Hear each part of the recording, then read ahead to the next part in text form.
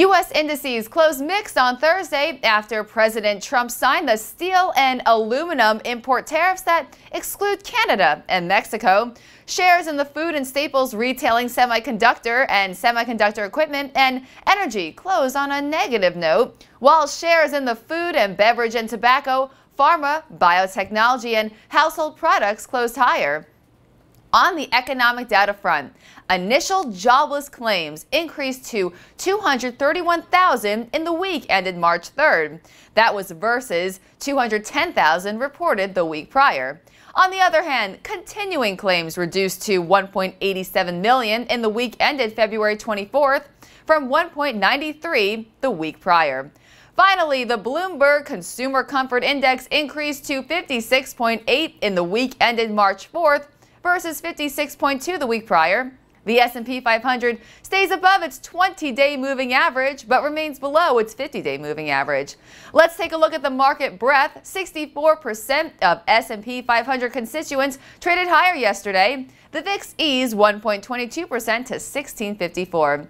Asian markets were up today. Nikkei 225 up 0.47%. Hang Seng up 1.11%. China's CSI 300 up 0.77%. South Korea's Kospi up 1.08%. European indices are consolidating and U.S. futures call for a flat start.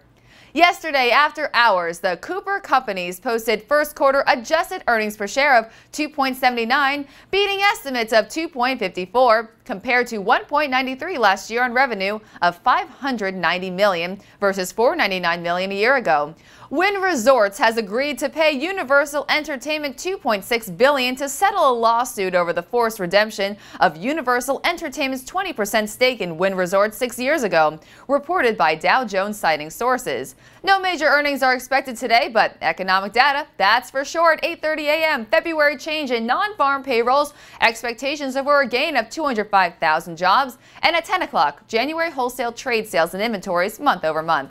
Looking at the majors, the Nasdaq is positive. Long positions above 69.56 are favored, with targets at 70.34 and 70.65 in extension. Expect further upside in the S&P 500. Long positions above 27.24 are favored, with targets at 27.50 and 27.67 in extension. Dow Jones is supported by a rising trend line. Long positions above 24,730 are favored, with targets at 25,070 and 25,215 in extension.